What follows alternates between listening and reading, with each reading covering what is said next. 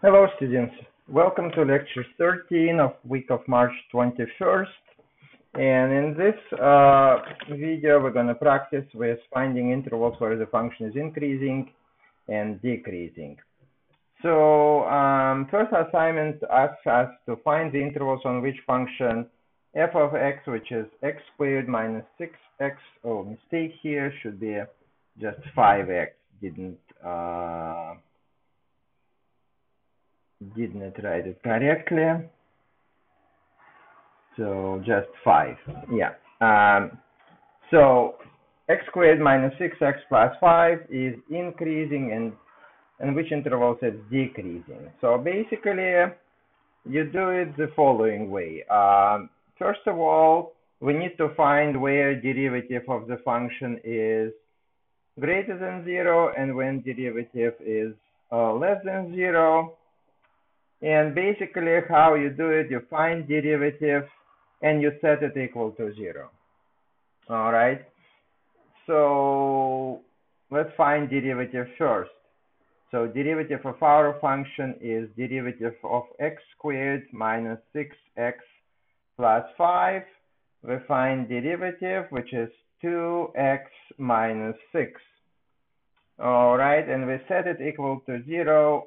So 2x minus 6 equals 0, which means 2x equal to 6 if we add 6 to both sides. And if we divide by 2, we get x equal to 3.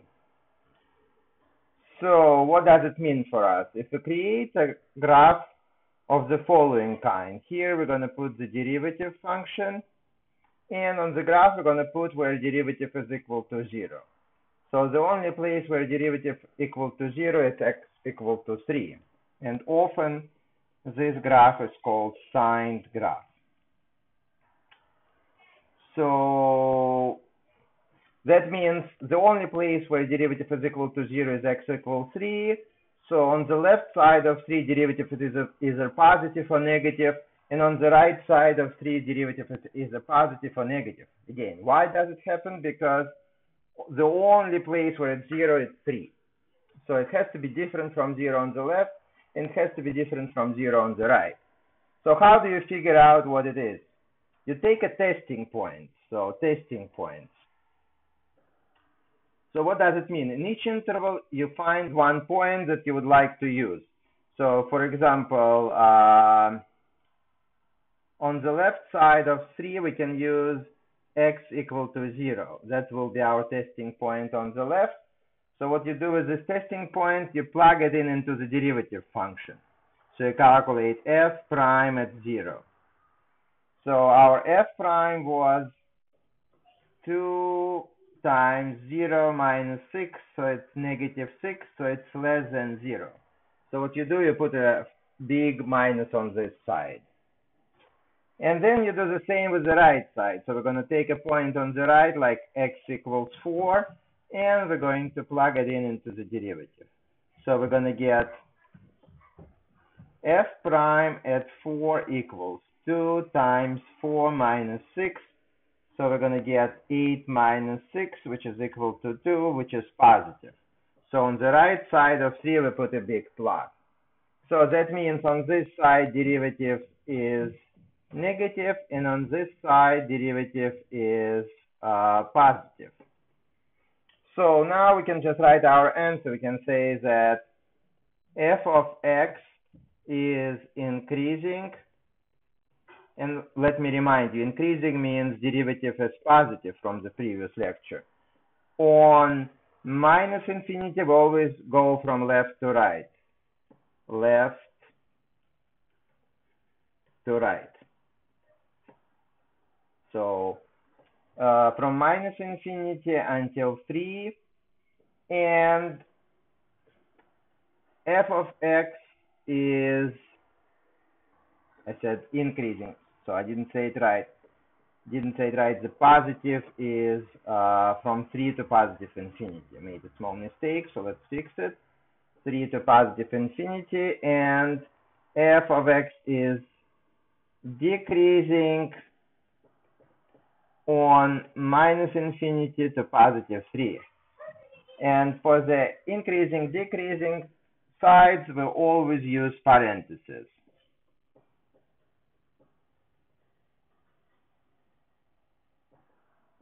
Not bracket.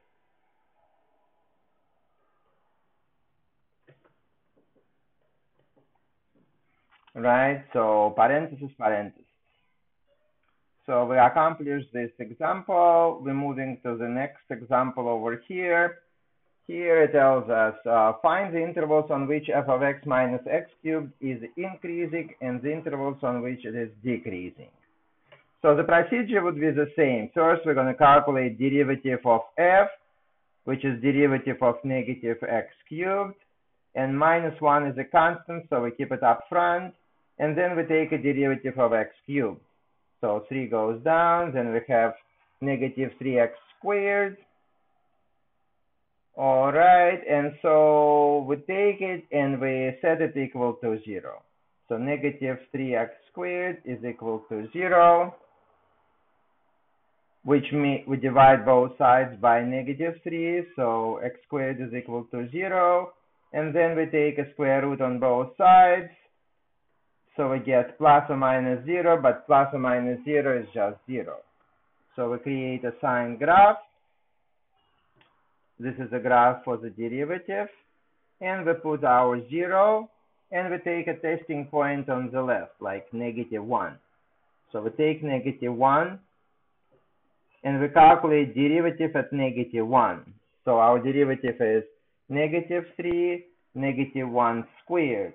So it's negative 3 times 1, which is negative 3, so it's less than 0. So we put a big minus over here.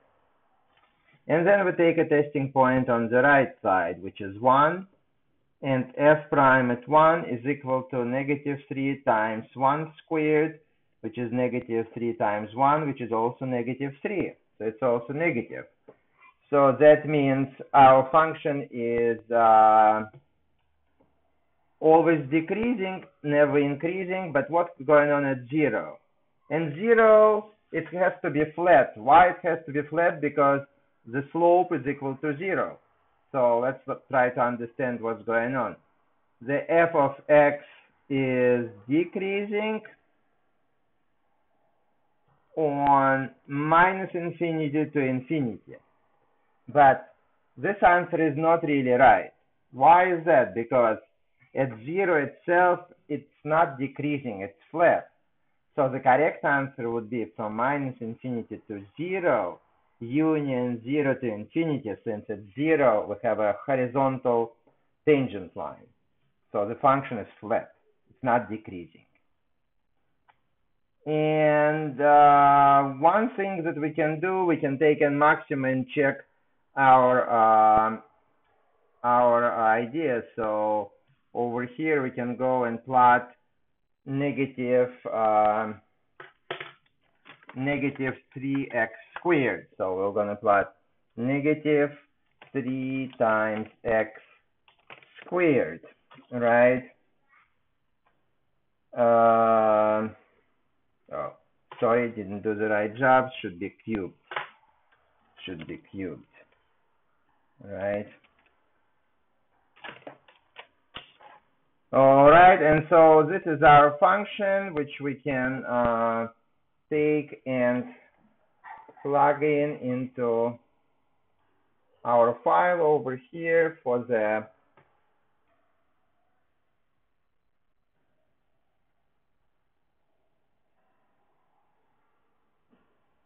all right, so this is our function. As you can see, if we move from left to right, it keeps going down except over here, because over here we have a horizontal tangent line. All right, so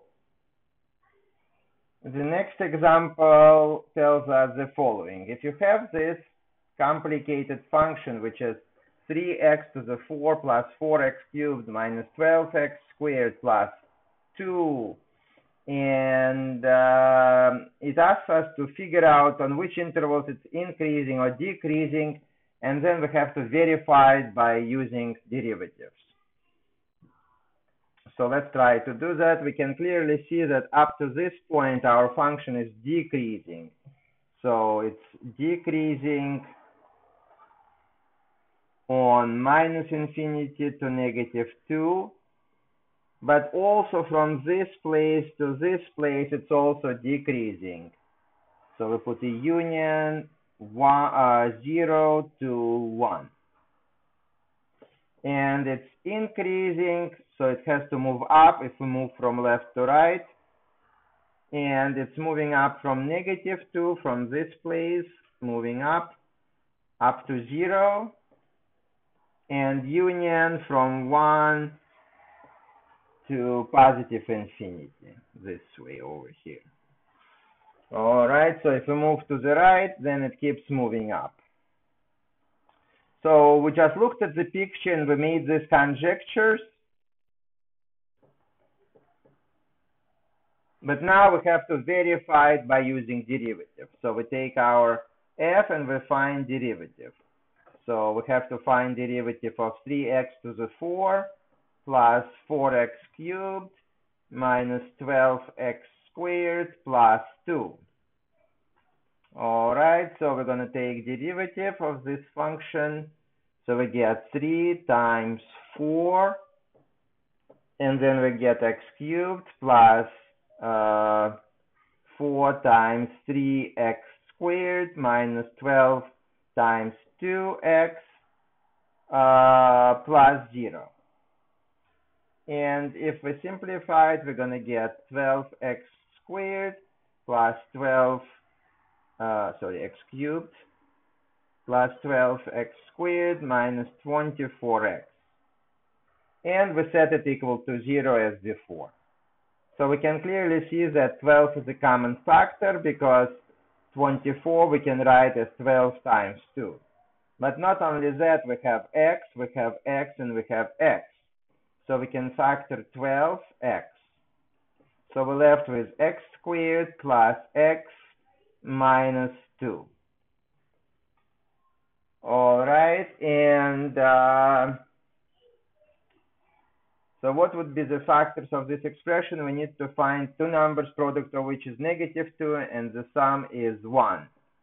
So the only integers that gives us 2 is 1 and 2, and here we have x, and here we have x. So we'll put plus here and minus over here, since plus 2 and -1 will give us +1 over here. So finally, we set it equal to 0. And the solutions would be x equals 0, x equals 1, and x equals -2. All right, so we create a signed graph.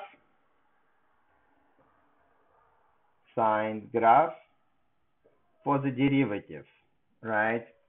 So our points are -2, 0, and 1. So let's take testing point. So we take testing point on the left side of -2, which is -3.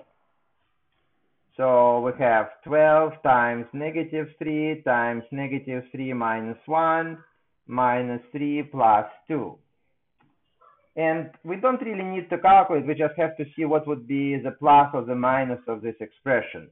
This is negative, and this is negative. So if we multiply negative by negative, we get a positive. And if we multiply by the negative, we're going to get a negative number. So we can clearly see that this is less than 0, right?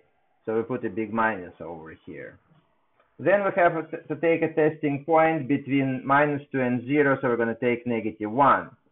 So if we plug it in, we're going to get 12 times -1 times -1 minus 1 minus 1 plus 2.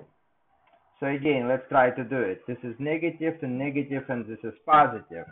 And negative times negative is a plus, and plus times plus is a plus, so it's greater than 0. So we put a big plus.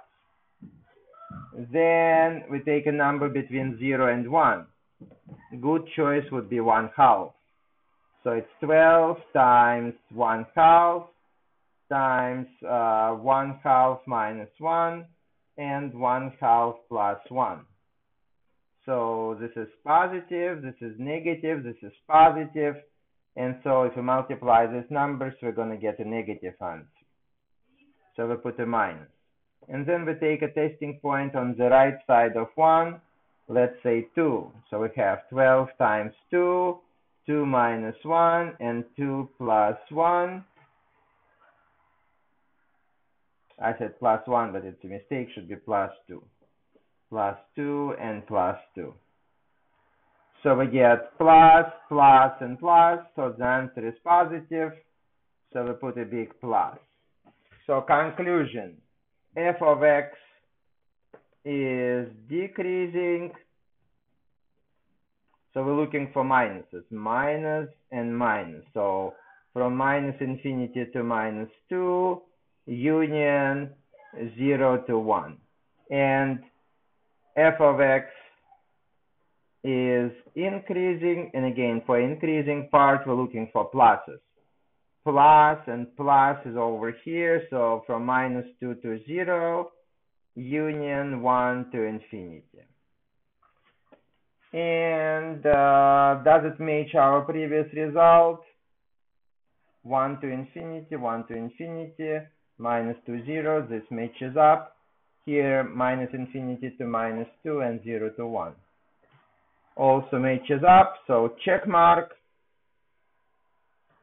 And this concludes this lecture. So I'll see you in the next one.